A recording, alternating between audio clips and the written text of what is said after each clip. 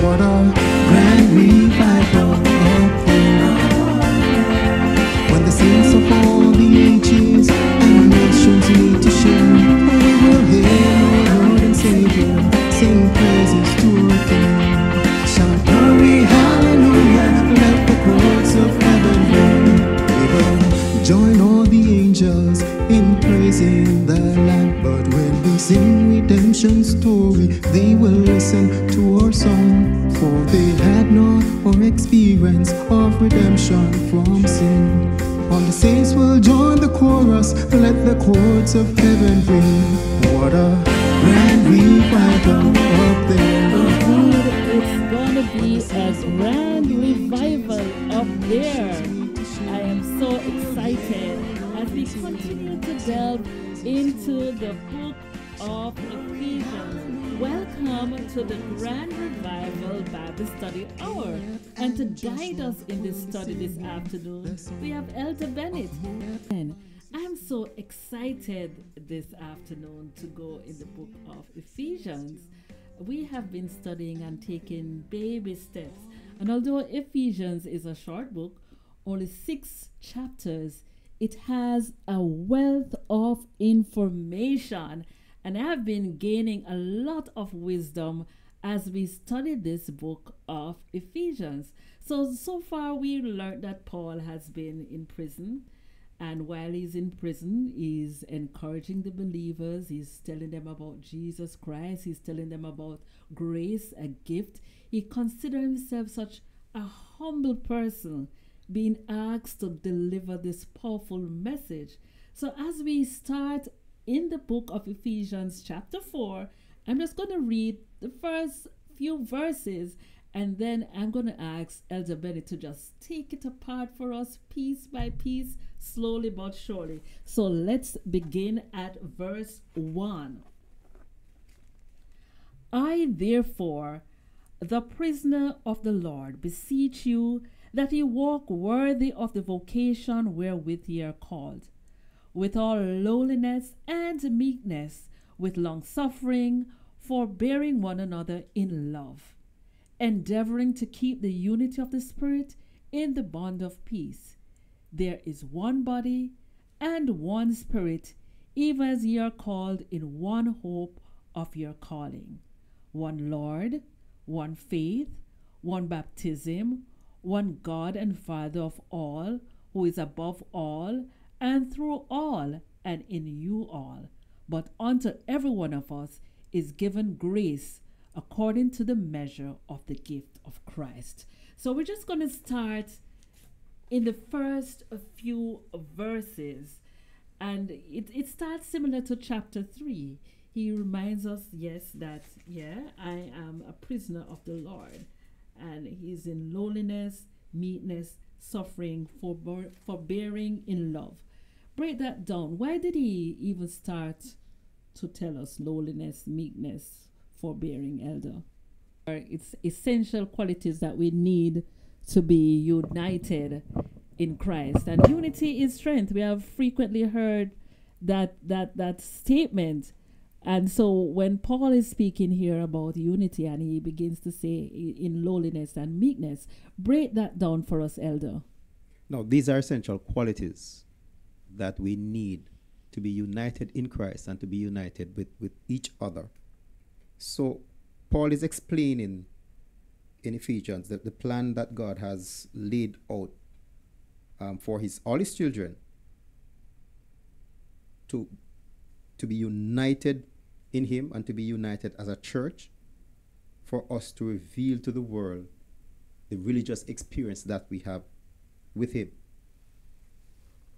So lowliness is important, meekness is important, long-suffering is important, forbearing one another in love is important, and endeavoring to keep the unity of the Spirit in the bond of peace. It is only through the Spirit that we can have this kind of unity.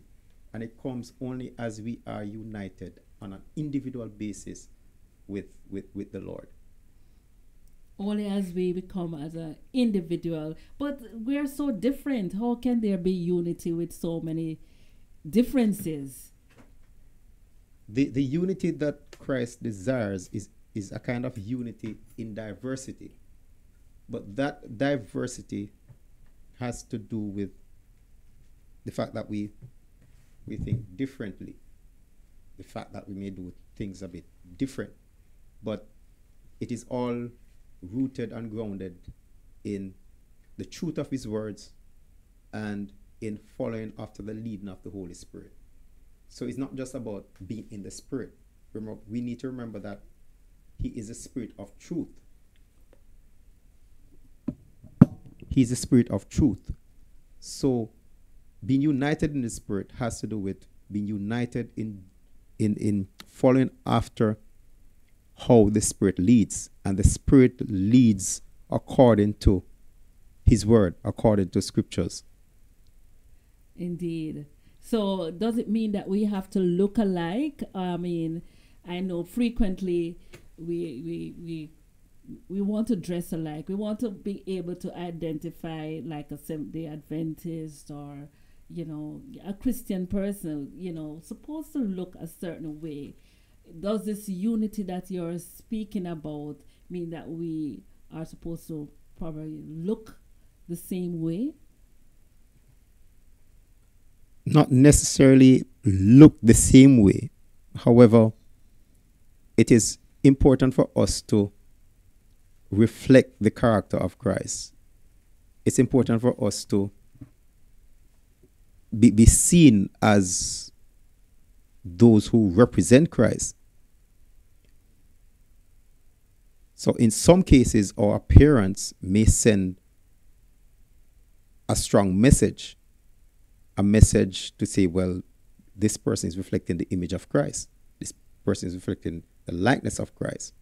However, not at all times will the appearance be the same, or we can judge by the appearance.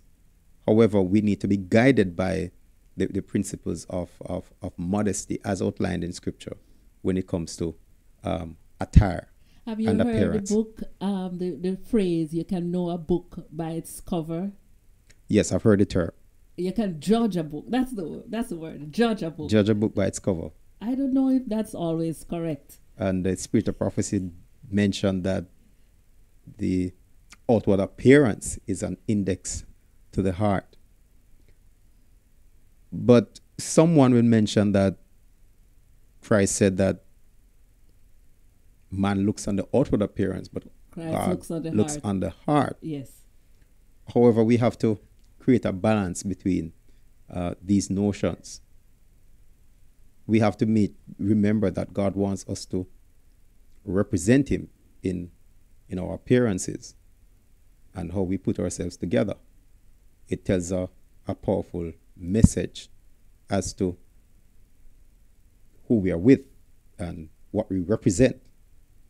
So we have to be mindful that in our conduct, in our behavior, in our attire, we preach Christ. That is so true. But at the same time, too, we have to also not be too judgmental. How does culture play a role, though, in this unity and the appearance? You know, I mean, unity in diversity. How can we? I'm from the Caribbean. You're from Africa. You're from Asia, and you are worshiping Christ. How does this unity? You know, how is it demonstrated? Now, there are certain things that are cultural, well, should I say cultural norms for certain regions Yes. or certain backgrounds. And those have to be taken into consideration, even as it relates to the way we worship. Some persons may prefer certain forms of say, music. Certain persons may be content with just say an organ or a keyboard. There are other churches that may not be comfortable with Yes. any musical instrument, so to Right. speak. There are some locations where the worship style is very lively, a kind of revival type. There are others who are more, say, sublime or sobering, conservative. So there are different ways in which different individual groups, due to culture, may worship the Lord. Dress and so on forms part of one's culture. However, the underlying principle of modesty cuts across culture, and we have to be mindful of that. And the underlying principle of Christ-like behavior as well cuts across culture, and we have to be mindful of that. We also need to be mindful that there are certain cultural practices that go contrary to biblical principles, and for those, we cannot compromise on them. If there are, say, evil practices that are ingrained in certain cultures, we cannot incorporate those into our worship or into our lifestyle. We have to abstain totally from those practices and hold on to that which is good.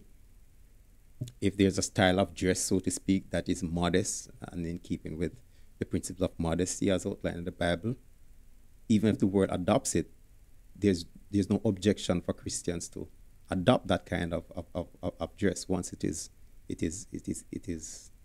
modest, once it is healthy, once it provides sufficient covering and it looks tasteful. Similarly for certain foods, once they're healthy, different cultures will highlight different dishes. So once they are healthy and wholesome, then they will be okay for his people or for Christians to consume.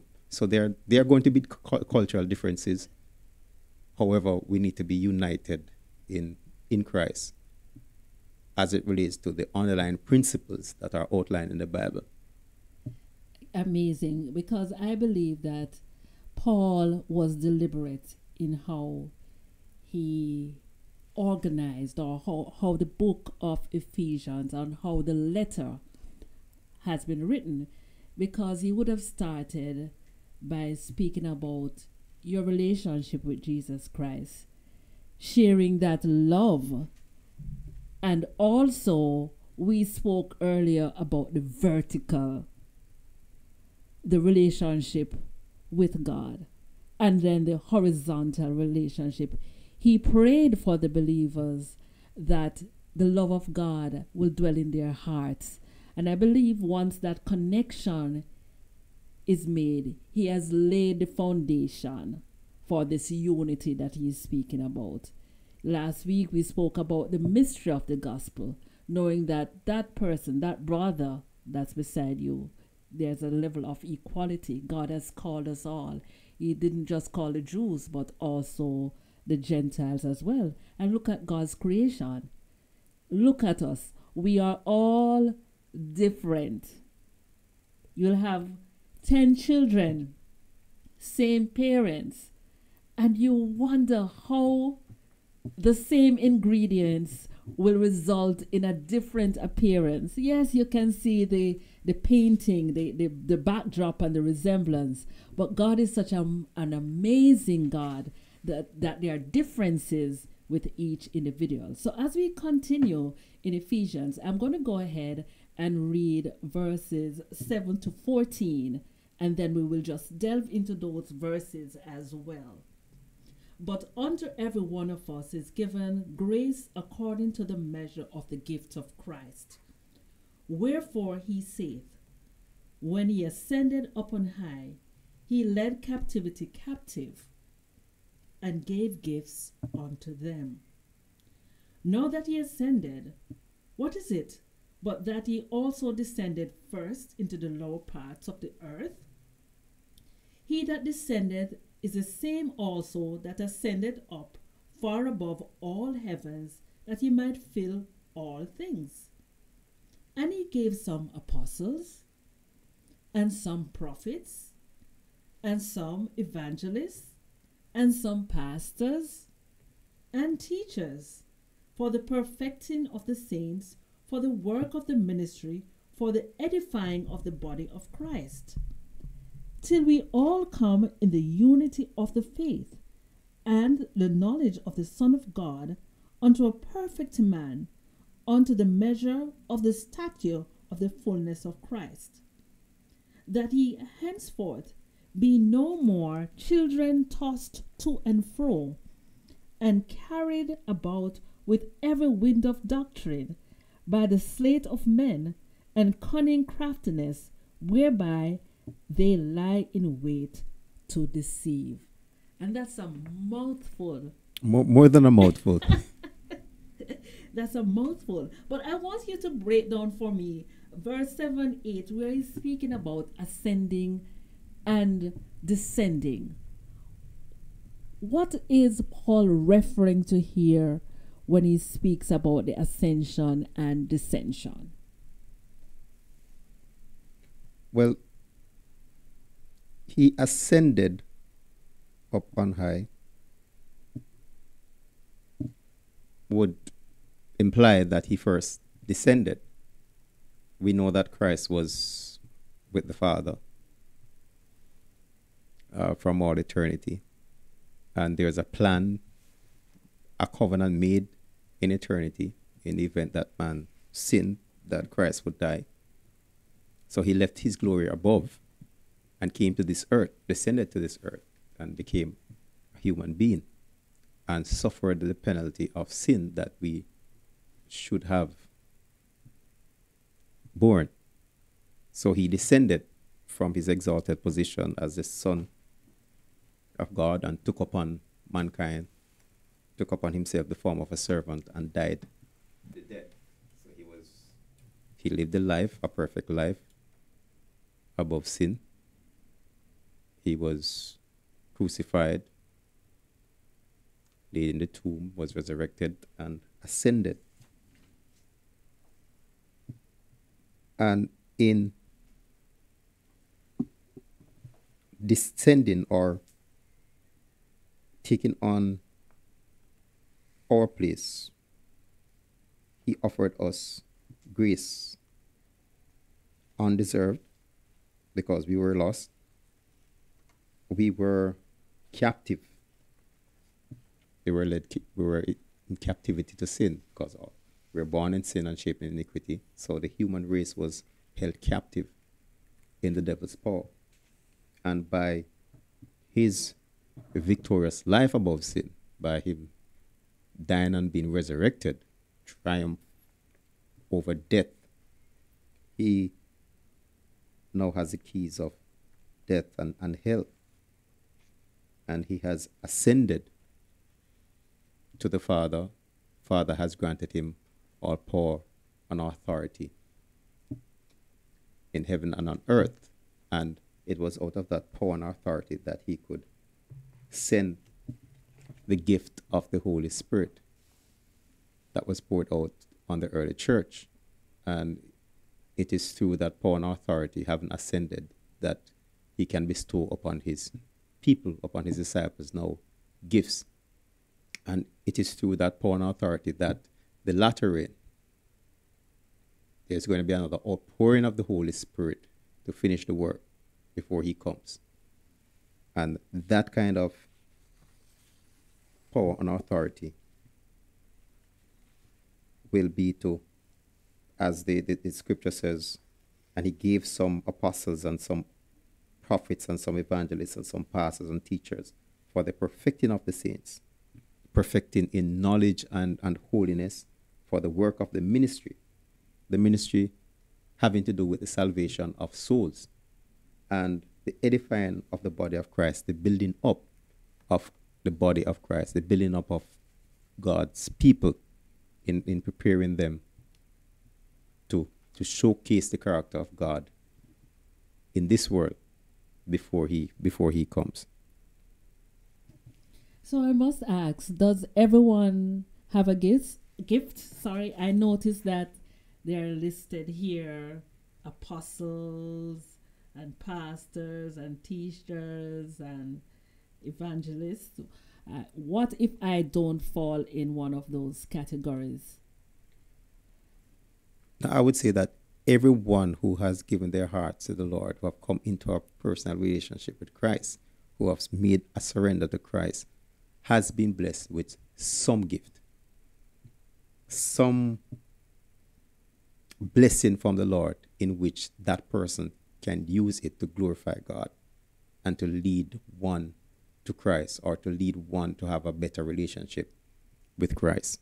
So is one gift better than the other gift?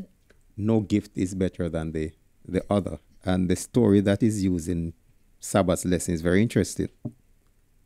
The story has to do with the fact that there were body parts arguing about their importance. And we know that the story could be told in so many in so many different ways. It could mention many other body parts arguing about their importance. And when you think of it, though, there's a powerful lesson there. There's a powerful spiritual point that Paul is saying, that each body part, or each member in the church, each member in the body of Christ, each gift is very important, and there's no gift is more important than the other. But all should work together as one. All should work together as Christ is one with the Father. What a wonderful God. Well, on the other side of the break, we are going to continue to speak about this unity in diversity and how God would have made it happen, put us together as one body functioning in unity and in love at the end of this song.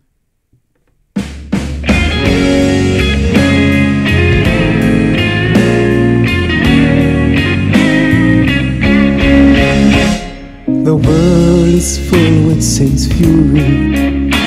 Evil men and seducers walks worse. But the signs around us are telling God is coming to end the curse. Should we sacrifice trust in the Bible? Should we crucify Jesus again? Must we give up the faith that has led us this far? Hold fast, fight on to the end. Apostates love to hear fable, and the preachers supply their demands. The state will enforce their dogmas against the Lord's commands. Should we sacrifice trust in the Bible? Should we crucify Jesus again? Must we give up the faith that has led us this far? Hold fast, fight on to the end. We are at that moment in history that the prophets of old long to see. We stand on the threshold of glory. Oh, glory for you and me. Should we sacrifice trust in the Bible? Should we crucify Jesus again?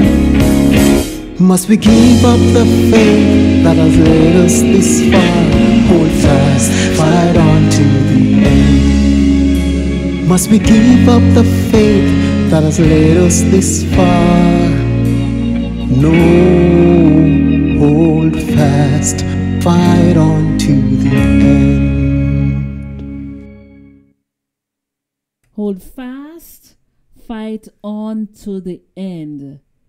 If you're in a situation that you sometimes feel like giving up, this song is a powerful reminder and encouragement for us to hold fast till the end. Ephesians is written against the backdrop of Paul being a prisoner, yet finding words of knowledge, finding words of wisdom and words of encouragement that he gives to the believers and also to the Gentiles. So as we continue under the caption this week, the unified body of Christ, I must ask the question, Elder, how do we achieve this growth and maturity within the body of Christ? The growth and maturity that the body of Christ needs has to be based on individual growth. Each member growing in Christ, such that there, in the diversity, there is unity. So I remember that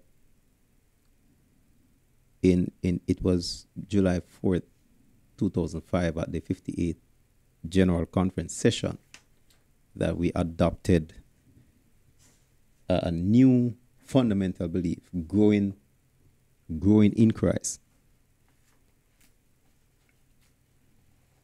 And that belief speaks to how each member or each person can grow, how we are called to follow Christ's example,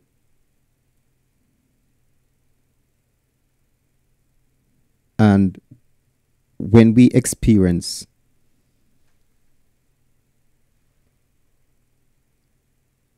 His salvation, when His Holy Spirit dwell within our hearts and empower us, when we are committed to Him, when we are set free from our past and the burden of our sins, we no longer live in darkness and we no longer live in fear. We sing His praises. We gather together for worship, and we participate in the mission of the church. So we are called to follow His example and also to minister to others, to the needs of humanity. And as we give ourselves in love and service to those around us and witness to His salvation, His constant presence with us through the Holy Spirit will transform us and give us a fulfilling spiritual experience. In God's amazing grace, we are told that a union of believers with Christ will, as a natural result, lead to a union with one another, which bond of union is the most enduring upon the earth. So, as we are united with Christ individually, we'll be united with each other in Christ. And that kind of unity, the unity in the body of Christ, will be a powerful witnessing tool to bring others to a saving relationship in Christ. So it is a very important topic, you know. Even Jesus prayed for that unity in His last prayer with His disciples. And as a matter of fact, He prayed not only for the unity of His disciples then, but the unity of all believers until He returns, including us. So it is one of our most urgent and important need. But as with all gifts, as with all needs, you know, they come with prerequisites or requirements. God is offering this unity, but there is something that we need to do on our part. And Christ's object lesson gives us an idea. Page 327 says, "Not until through faith and prayer the disciples had surrendered themselves fully for His working was the outpouring of the Spirit received." So individually, we have to exercise faith and pray and surrender ourselves that we may be united with Christ. And when we are united with Christ, then the Holy Spirit will be poured out upon us. And the Sister White went on to say the gifts are already ours in Christ, but their actual possession depends upon our reception of the Spirit of God. It is somewhat like having title, but not having possession. So the gifts are already ours. We have title to them, but in order to have possession, we have to accept Christ. Are there still apostles and prophets among us? I notice that in verse 11, to some apostles, some prophets, some evangelists, and some pastors and teachers. I would say yes, there are still apostles among us.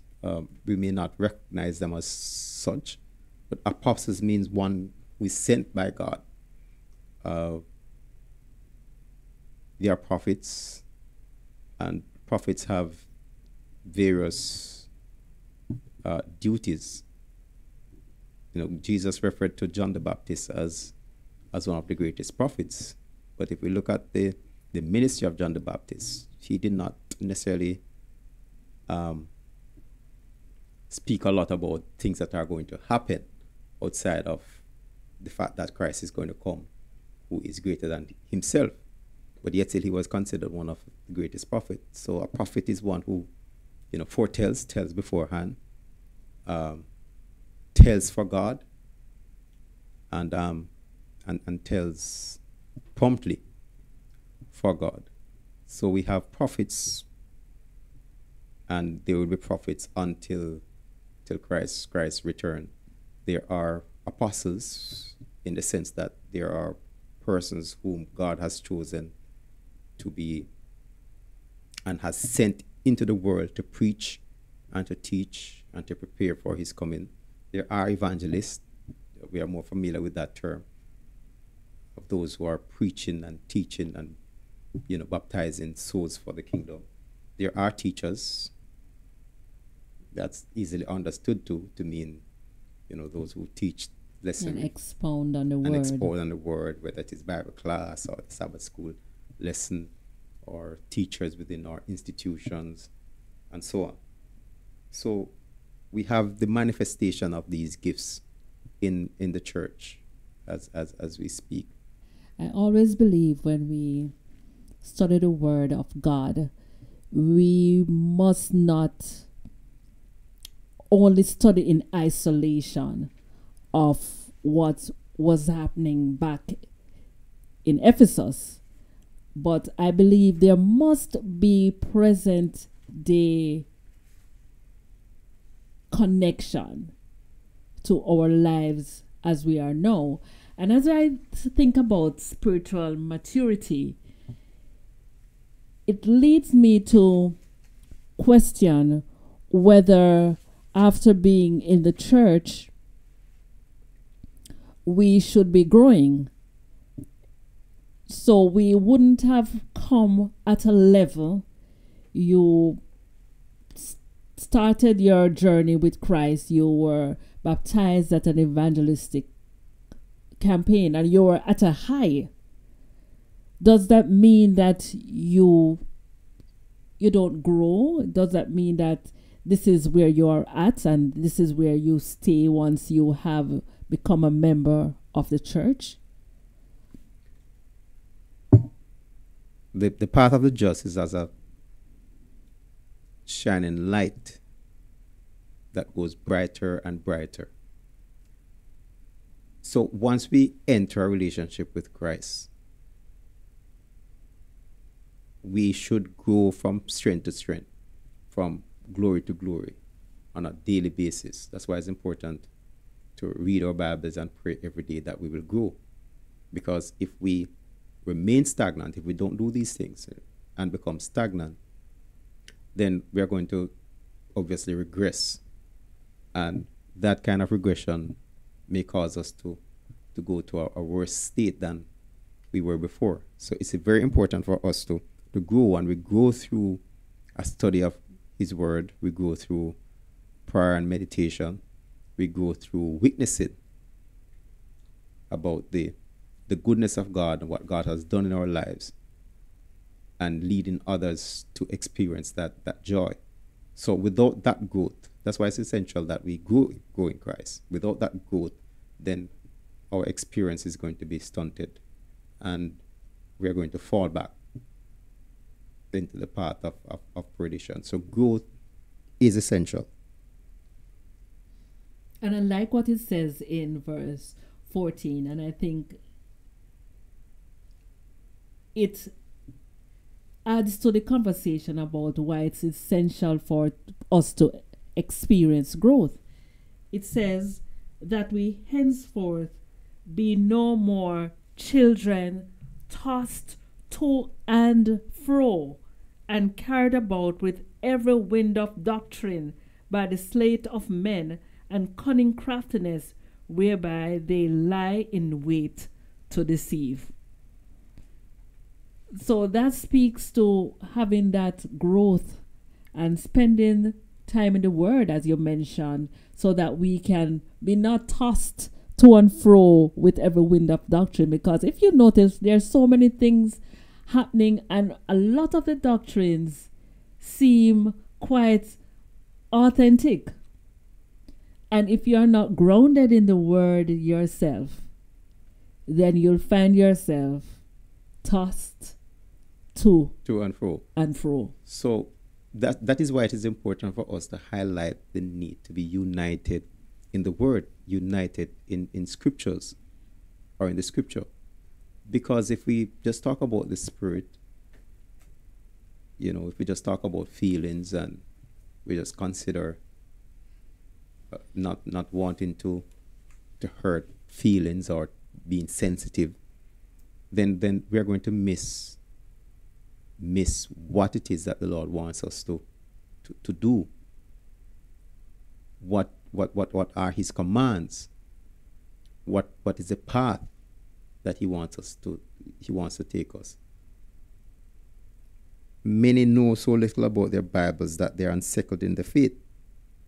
They remove the old landmarks, and fallacies and winds of doctrine blow them hither and thither. Science, for the so-called, is wearing away the foundation of Christian principle. And those who once were in the faith drift away from the Bible landmarks and divorce themselves from God while still claiming to be His children. And this is from Evangelism, page 362 and 363. The church needs to awake to an understanding of the subtle powers of satanic agencies that must be met. If they will keep on the whole armor, they will be able to conquer all the foes they meet, some of which are not yet developed. Can you imagine that? So, yes, there's a call for unity, and God wants us to be united, but we have to be mindful too that there are forces at work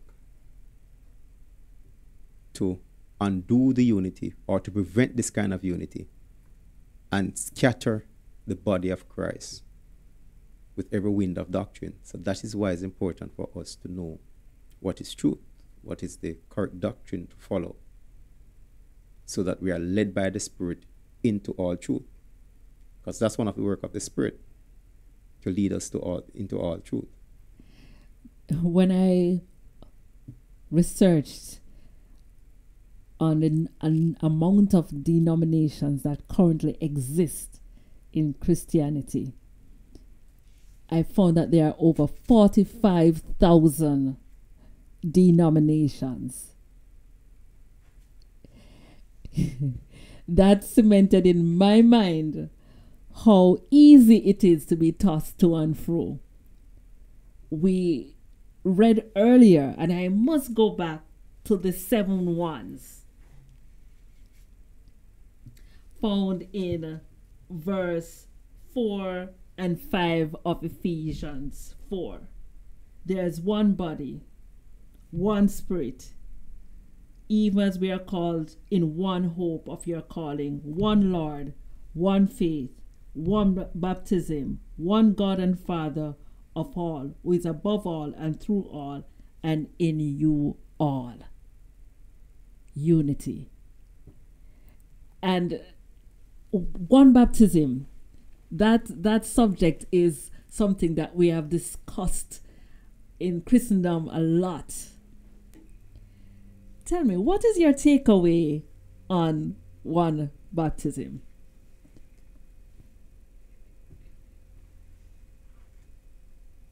It is probably useful for me to begin by looking at what one baptism is not.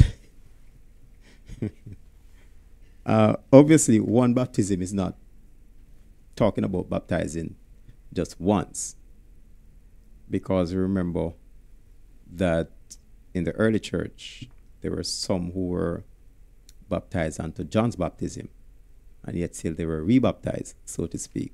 Yes. So Yes. one baptism does not mean that you're baptized only once, right? Secondly, let us look at the significance of baptism. What does baptism represent? It's a public show that you have taken on Christ, that you have been snatched from the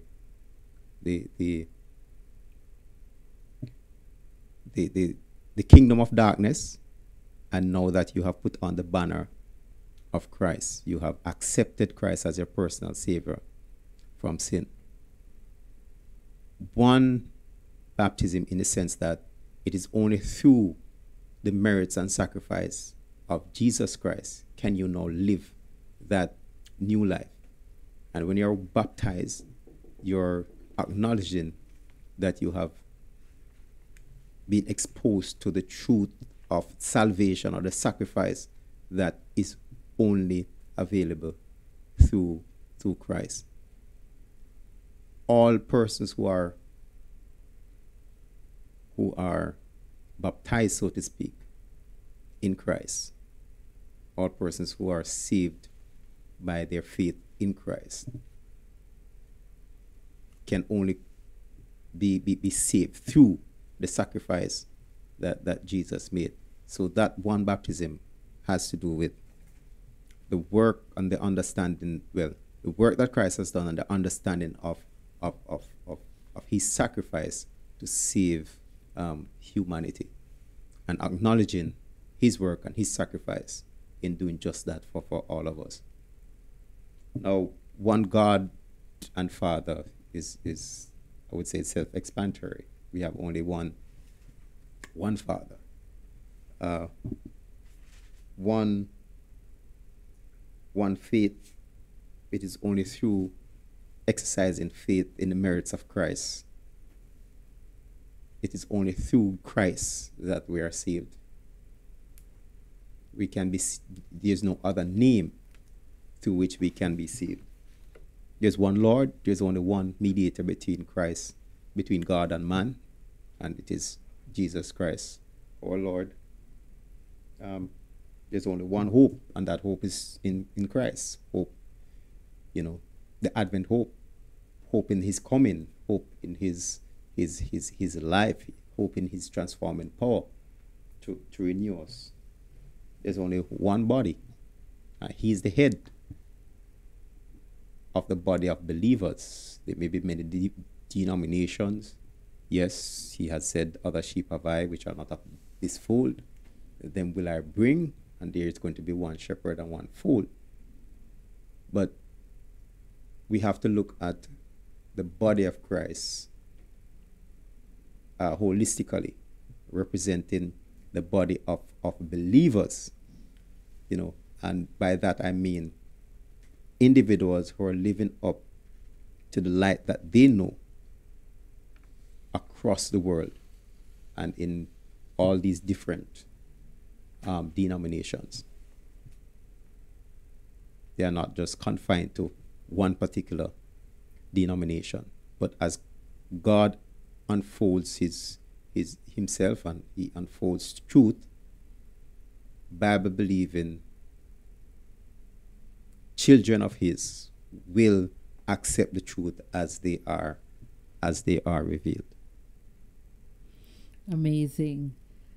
This is indeed a powerful, powerful, powerful lesson. So frequently we find reasons for differences, how we look, where we are from, our culture. We find every reason to be different. And God is an amazing God. He made us all different. We look different and we think differently. However, we are called to unity. And I believe this unity is not just theoretical. This unity comes alone from God and a connection with God. It's not something I can sit and decide that, okay, just like I should decide to paint all the walls white or paint everything brown or paint everything black. This unity only God can give. When we have that connection with Jesus Christ, I believe the unity just spills over with our relationship with our brothers and sisters in the body of Christ. So I'll continue verse 15 and 16.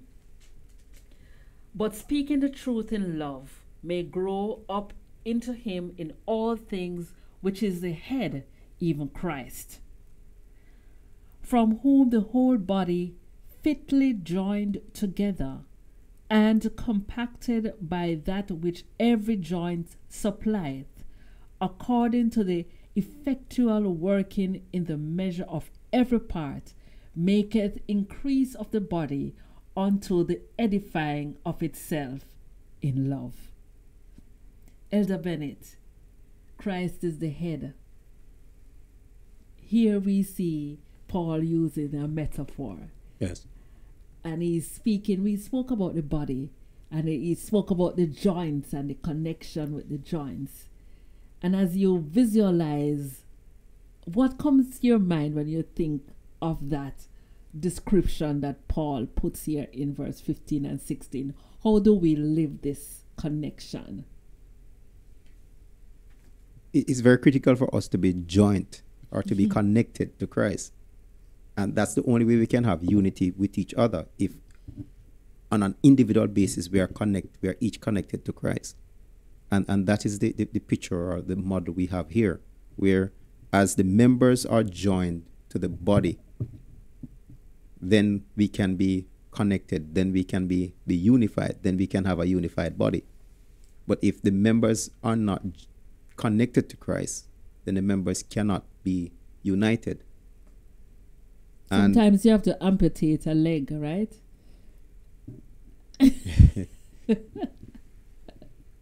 But if the leg is disconnected from the body, we know that that body part has no use. That body part has no life in it. So it's very important for us to stay connected to Christ. Paul mentioned speaking the truth in love, and then Yes. edifying of itself in love. And here again, the great example of love is the death of Christ on the cross. That's the greatest demonstration of how much God loved us, or God loves us. And being touched by that love, experiencing that love, will prompt us to share that love with one another. God loves me. And it is as we experience the love of God in our daily lives, in our daily experiences, that we'll be led to even love our brethren more. So it is even beyond, the commandment, love thy neighbor as you love thyself. But as God loves us, as we see how much he cares for us, as we see how much he has lavished his love on us, we'll be prompted to love each other and let them or encourage them to experience that great love that the Lord has so greatly lavished on us. How do you speak the truth in love, though, Elder, when someone would have outrightly done something that needs reprimand and correction? Speaking the truth in love, what does that look like? Speaking the truth in love, first it comes from that the mindset that you love the person. We are encouraged to love even our enemies. So once we love the individual, then our spirit and manner in how we present whatever it is that we're going to speak to them will be guided by scripture. It will be reflected in a spirit and manner that communicates that love. It's not saying that we're not going to be firm where necessary, maybe blunt sometimes, but never rude, never coarse, never uncouth, never, what is unbecoming of someone who is in love with Christ. So the spirit and the manner must demonstrate that what is being said, it may not necessarily be palatable to the individual, but it's for the person's eternal good.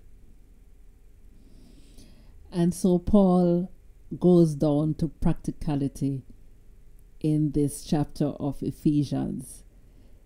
He tells us how to be united. He speaks about the roles of the different members of the church. And now he's telling us, speaking the truth in love. Indeed, these are some practical lessons. I would like you to share with the listeners what are the key takeaways from the study this week captioned the unified body of Christ. God wants his body to be united in him by his spirit, but in his truth. The spirit is the spirit of truth. There is diversity,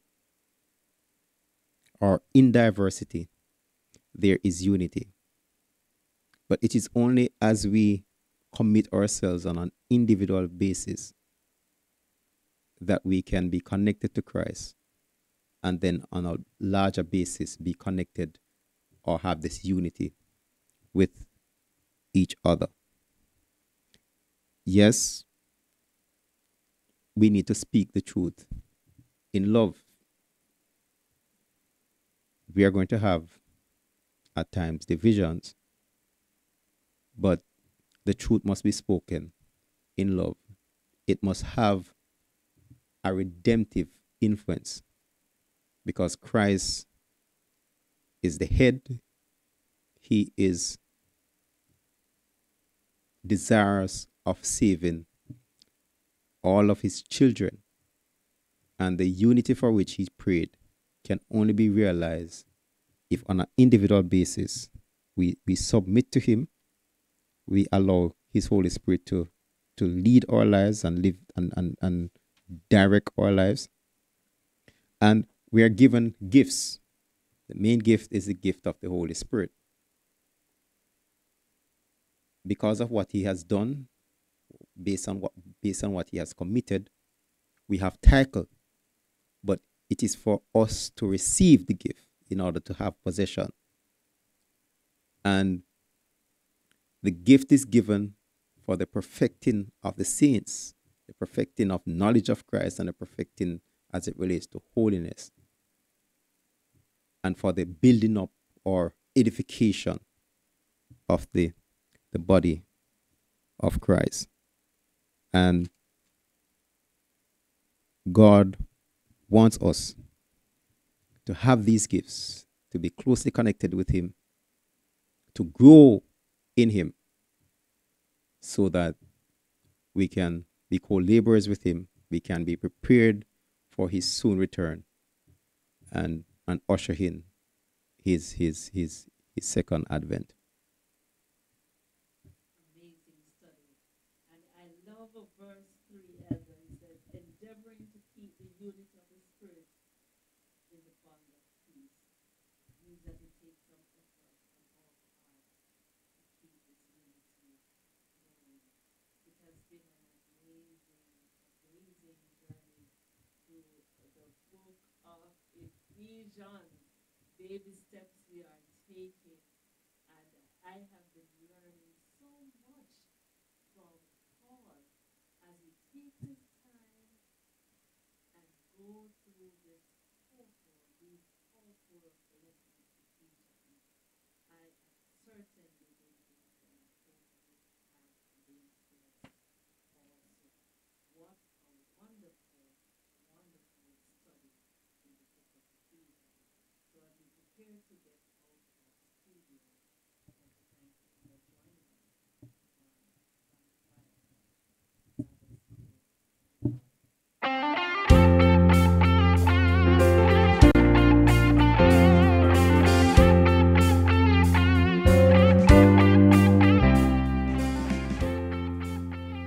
Our Heavenly Father, we thank you for being with us through our study. Lord, we pray for your Holy Spirit to help us to reflect your love, to reflect your truth in our lives. Help us to commit to you, to be totally surrendered to you, and to, in prayer and Bible study and in witnessing, grow from strength to strength in you.